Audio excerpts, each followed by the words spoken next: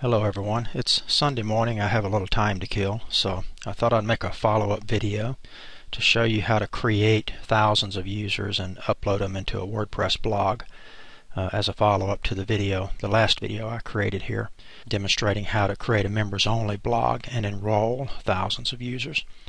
In that video I showed you the plugins to use to do this with, but I didn't go into detail about how to actually create the file to upload. And I've had a couple of people email me and send me Twitter direct messages saying that they've tried this but they didn't have any luck getting the users uploaded. So I'll spend a few minutes here showing you how to do that. So if you want to see how to create the members only blog and get sort of an intro as to how to create and upload these users, you can watch the previous video with this name. And in this one I'll just solely concentrate on how to get those users created and uploaded. So we'll start off here with a blank blog and go into admin and get the plugin that we're going to use in order to upload those users. So we'll add new and we're going to search for a plugin called add multiple users, and we'll install that and activate it. And then once we install and activate, go to your Users tab and you'll see Add Multiple Users menu.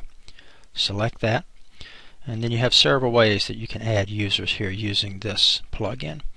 The first thing let's do is go to Settings. I covered this in the previous video, so I won't go into detail.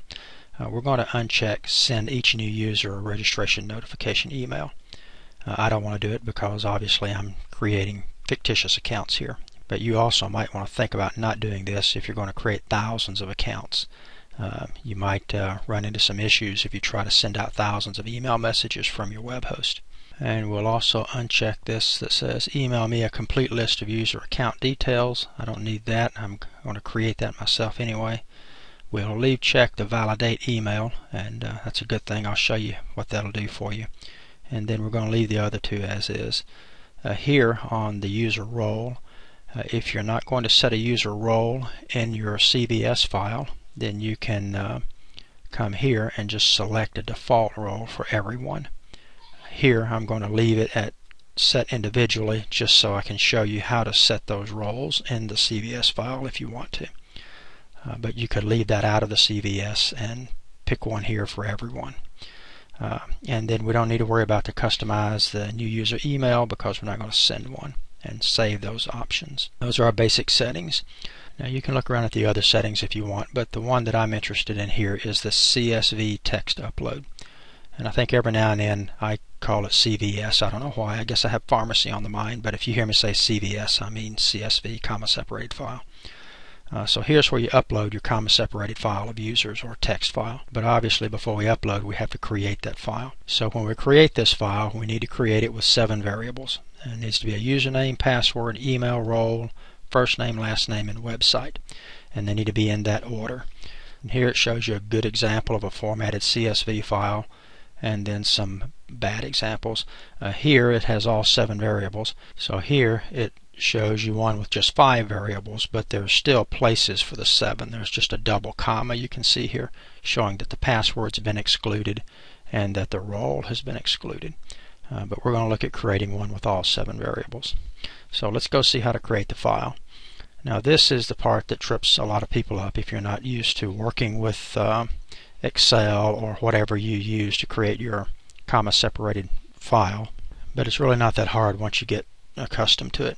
So I just went out on the web and searched and found a file from a school district that had thousands of teacher names and lots of information about the individuals as far as mailing address. Lots of places have to make this stuff available to the public, so I'm just going to use this as an example.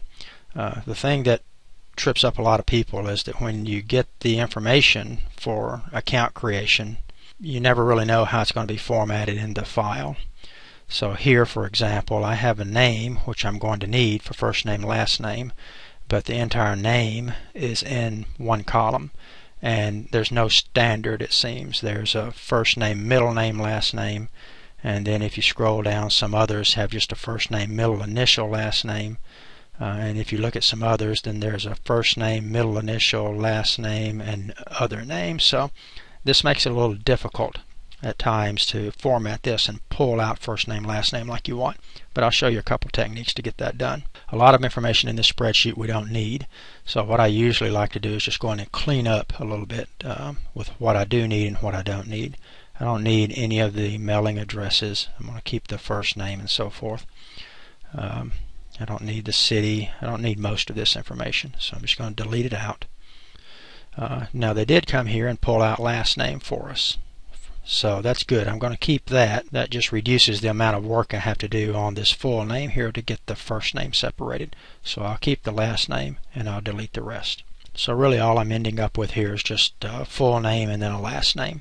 Now I've got to have, obviously for WordPress, I've got to have a username, a password, an email address, a first name, a last name, and a role. The other things we can probably figure out pretty easily.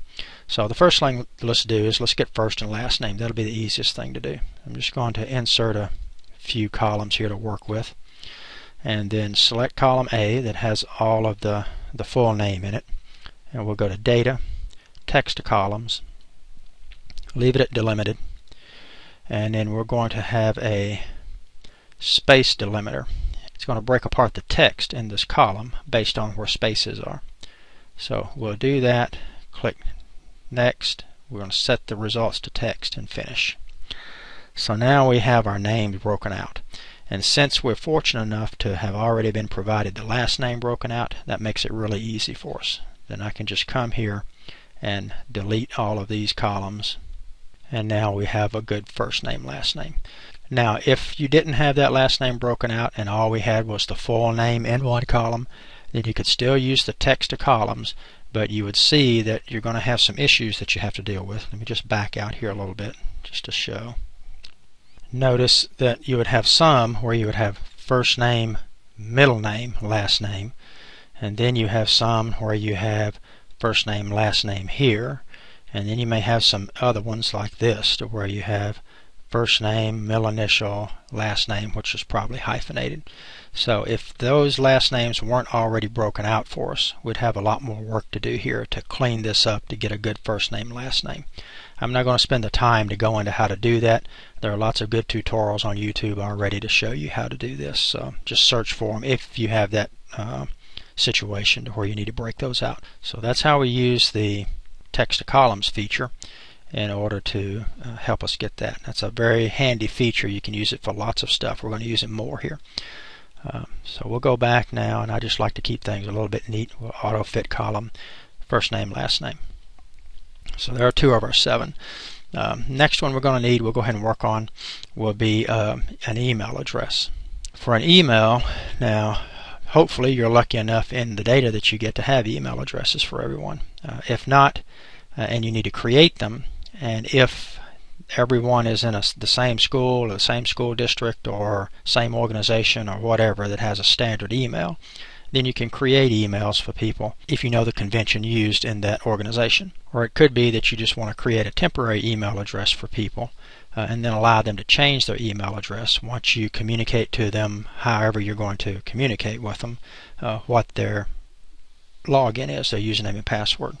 And I'll show you a couple of techniques to do that. Let's first assume that we know the convention for email.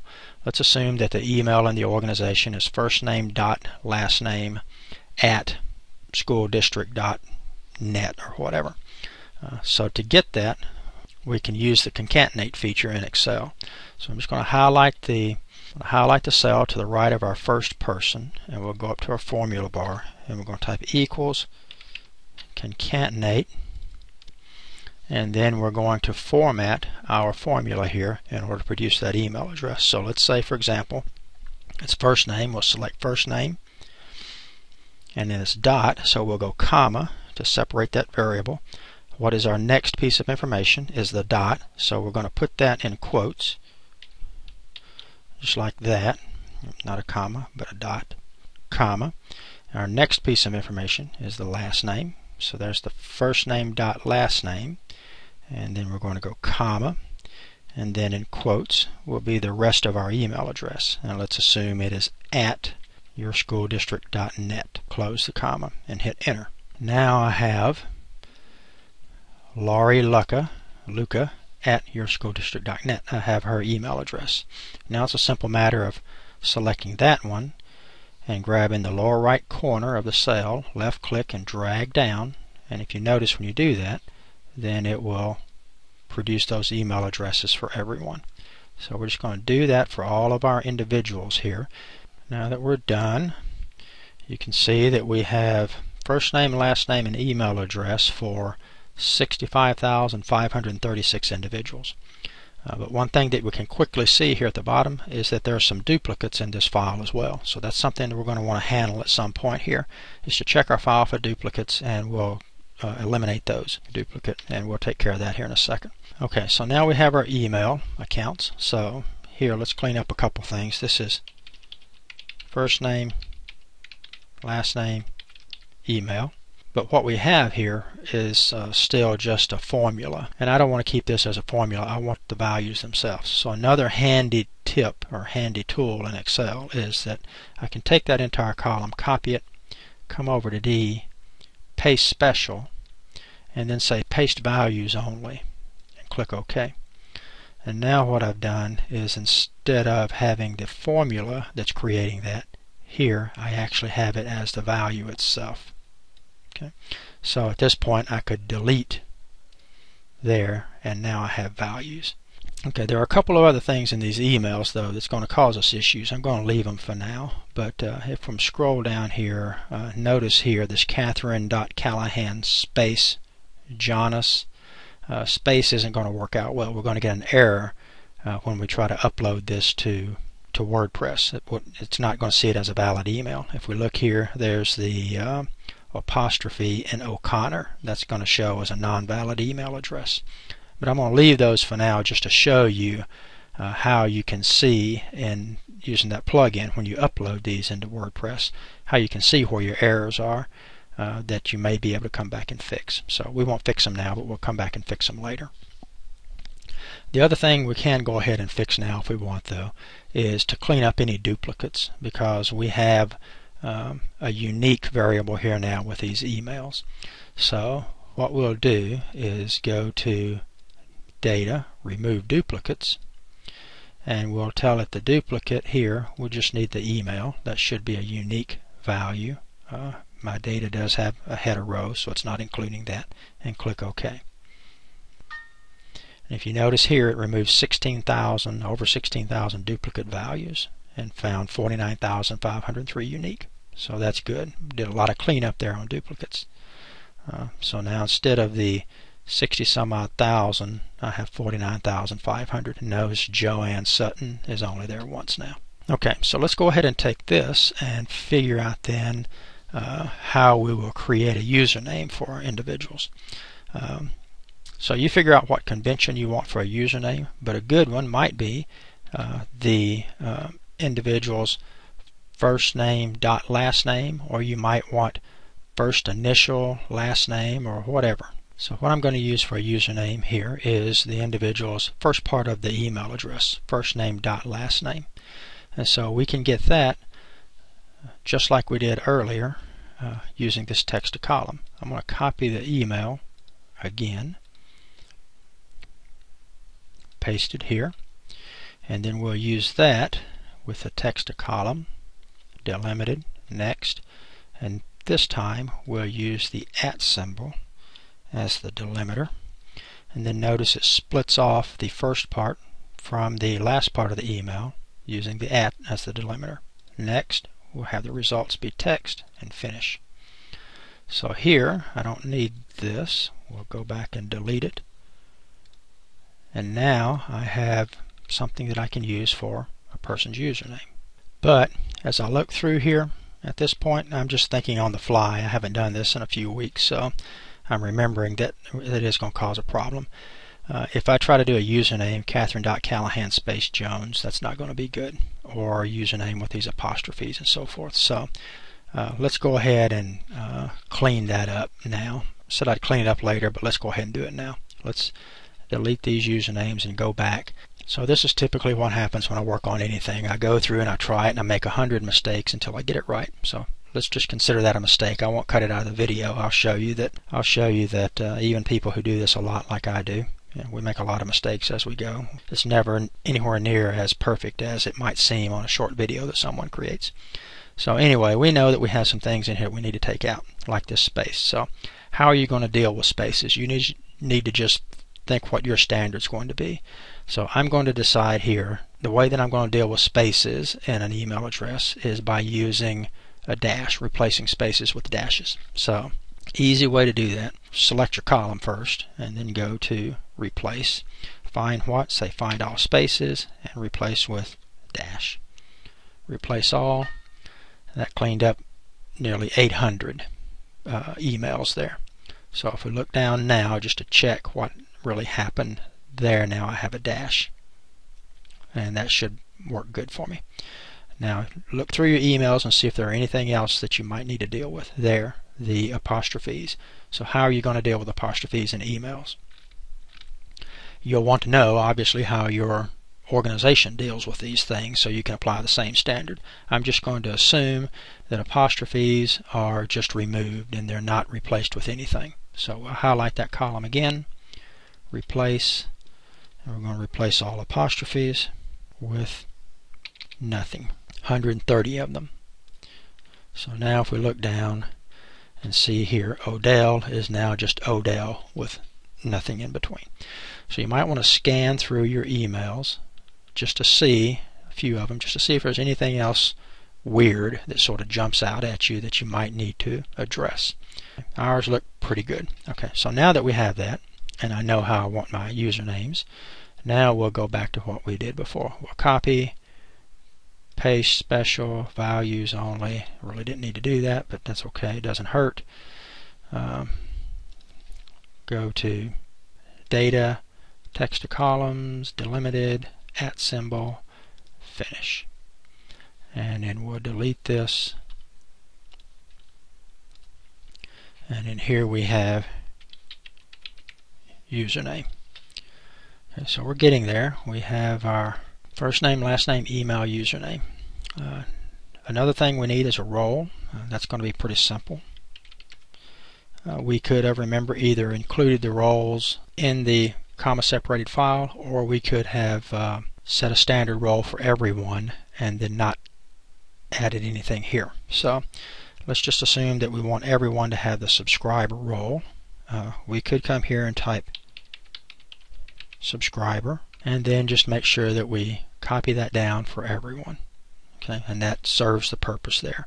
But what I'll do here is I'll say that I'll assume that we're going to set that in the plugin, and I'll show you how to leave that blank. You'll still need a heading for role, but we're going to leave that blank here in the CVS file and set it at the plugin. So here for role has nothing in it. Let's go back to our site here, and under settings we're going to say we want everyone that we enroll to have the subscriber role. Okay, so the next thing, let's think about password and passwords now. You could set a password that's the same password for everyone and have them change it the first time they log in. I don't think that's a good practice. Or you could set everyone a unique password, and then when you communicate to them what their username is, you simply communicate what their password is as well. So if you wanted to set everyone the same, obviously you know how to do it. Type in whatever it's going to be and paste it down. We're going to set unique passwords here, and we'll do that by using the randomize feature, random number feature in Excel. So we'll go equals rand, and we'll go rand between, and let's say that we want to have a password that is between 1, 2, 3, 4, 5 numbers and 1, 2, 3, 4, 5, 6, 7, 8 numbers. We format it like that and hit enter, and then we'll get a random number here between the 5 and the 8 values that I set, and then we simply paste that down just like we did the emails, and notice you'll get a random number here. So everyone's password will just be a random string of numbers, and then when they log in they can set it to whatever they want. So let's go ahead and paste that all the way down like we did the email addresses. Okay, so now you can see we have unique passwords for everyone. that are letters, or excuse me, a string of numbers between 5 and 8 digits long. One thing though, this is still a formula. So if you look, if we change anything in Excel, hit enter, as we're going to be doing a lot, it changes the password. So we don't want that to happen. These are still being generated by a formula. We need to make those static, just like we did the email addresses. So what I'm going to do, once we have these created with a formula, it's the same thing we did with the emails. We'll copy this column and paste special and paste values only. And now we can delete that column. Now we just have static values for passwords. They won't be changing. And I think the last thing that we need in our comma separated file is the website. And we're going to do the same thing. We're going to leave that blank. I'm not going to try to fill in websites for everyone. When they log in, they can change their profile and put a website in if they want. But we still need that heading for the plugin. So what we have now are the 1, 2, 3, 4, 5, 6, 7 variables that we need in order to create this comma separated file. So now we got to have them in this particular order that the plugin calls for, and I didn't necessarily create them in that order. So let's look. We've got to have username first, so it's got to be username, password, email, role, first name, last name, and website, just like here. So let's go back to our spreadsheet. We'll insert some columns here to work with. We've got to have username first. We'll just drag username over to be first. Password, email, role, first, last, and then website. Okay, we'll do a little cleanup here, and it looks like we have everything. Now, before I save this as a comma separated file, I want to go into role, highlight the entire column, right click, and say clear contents, just to make sure that I don't have any stray characters or spaces or anything there. And then I'll type role again, because these need to be empty, blank. And I'll do the same thing with website. Right click, clear contents, and then retype website. And all I'm doing here is just cleaning up, just to make sure that I don't have any stray characters or anything in that area. So now everything is formatted the way it should be. I'm going to first off save this as an Excel, and then I'm going to go in and save it as my comma separated file. So you save in Excel, you go to save as other formats, and I'm going to save it as the CVS DOS, and we'll just call it accounts 1 and save. Yes, I know it's not completely compatible, but that's okay. Close, and now I should have on my desktop this CVS file here with only the information in it that I need. I'll right click and open it with Notepad++ just to look at it and make sure it looks good. And it looks pretty good. I'm seeing the names with the commas in the right place. Nothing looks sort of out of the ordinary here. So let's give it a shot here at uploading then to our site. We'll go to users, add multiple, CSV upload, browse, and we'll find our file. We called it accounts1. Oops, was that the CVS or the Excel? Let me see. Yep, accounts1 CSV, and upload. And here it shows us how it's going to look. Everything looks good. It suggests that you skip this create user information form if you have lots of accounts that you're creating here, more than 100. So we'll do that, and we'll add users. And the error in 1 here, it looks like this is just trying to upload the header role instead. So that's all that means. So if you look down through here, I'm getting no errors. Now, had I not gone back in and corrected these email accounts by removing the spaces and the apostrophes and so forth, then when it tried to create those accounts, you would have seen errors for those as well. But as I scroll down through here, it's showing creating the accounts, and I'm having no errors in the creation, so that's good. If any of them here are red, just look and see what the error might be. But one thing that you're going to see here, I'm going to let this run for a minute, it's up to 1,000 already, is that this is probably going to time out long before it creates the 49 or so thousand users that we need. So we'll let it run and see when it does stop, and then I'll show you how to fix that problem. Okay, as you can see here, it's still running, and it's up to 2,500 or so users, and it hasn't timed out yet. Typically it would time out around 1,500 or so, has been my experience. So what that did is reminded me, the way that I created this test blog was I just copied it from another one that I'd used. So I had already made the correction in the source code of the blog to keep it from timing out. So let me show you what you do in order to keep this from timing out if it doesn't create all your users. If you go to your source code, your WordPress source code, and I'm just using this on a local copy of XAMPP on my computer here, and it's called WordPress 3, and go to your WP config file, open it in a text editor. This is the config file in the blog that we're actually creating accounts on now. I've entered a variable here just below db collate. You can put it anywhere, but this is a good place to put it. Disables the timeout feature built into WordPress. So if yours is timing out before all the accounts are being created, then open your WP config file, put this variable in, set time limit to 0, make sure it's formatted exactly like you see here, and save it. And then that will keep it from timing out, or should keep it from timing out, and allow all the accounts to be created. So if we go back and look, this is still running along nicely, and there are 4,300 users created. Now we have 49,000, so it'll probably take it a good 15 minutes or so to create all these accounts. So I'm just going to pause the video and let it finish creating the accounts, and then we'll go back and take a look at them. Okay, I stepped away to do a little work, but it looks like it's done. I think it took it maybe 30 minutes or so, and there's 49,504 users created. So if we go look at our users now, we should see the 49,500 users, and they're all subscribers, all in here, and everything should work well.